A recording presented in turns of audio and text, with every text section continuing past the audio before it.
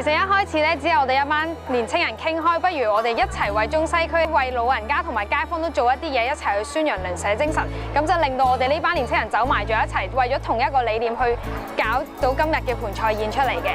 因為我哋今次係第一次咧，以青年籌委會嘅名義咧去組織呢個活動，可能要花更多嘅時間去說服唔同嘅機構先可以拎到一啲贊助咁樣。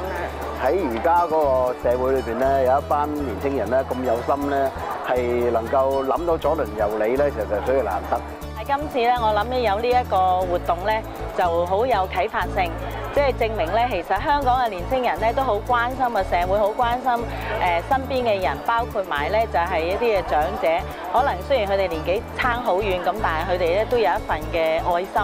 咁呢個係好值得大家係去效法啦。咁由呢次嘅義工活動啦，咁我就即係清楚明白到呢個鄰舍第一嘅一直都係存在咁。由呢個活動咧，我就可以同老人家傾下偈，同佢哋交流下啦。咁咧，我哋即係自己都即係學咗好多嘢咧。